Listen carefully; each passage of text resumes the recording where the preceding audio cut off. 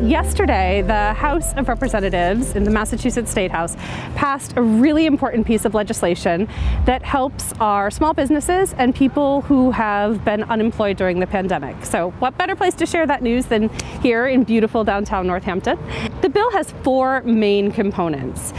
So the first thing that we did was we are freezing experience ratings. Now I know that that might sound confusing, but businesses pay into the Unemployment Trust Fund based on how much their employees use the trust fund. And right now, a lot of employees are using that trust fund, and the trust fund, in fact, doesn't have very much money.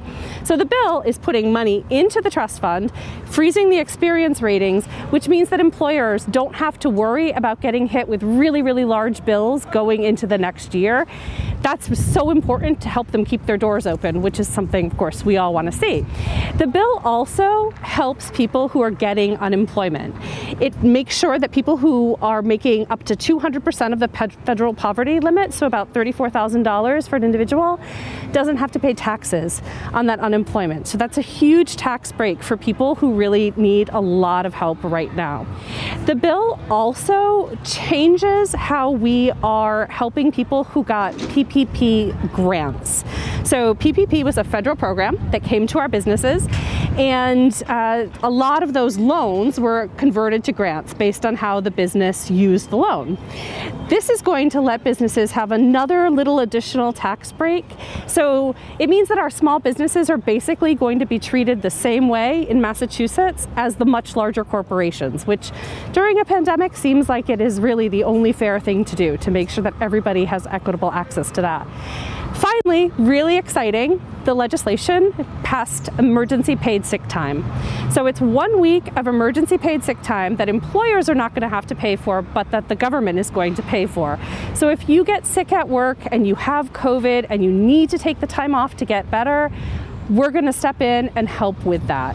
So this is really exciting news. Emergency paid sick time is something that people have been fighting for ever since the beginning of the pandemic, and we're happy to have this finally taken care of for constituents.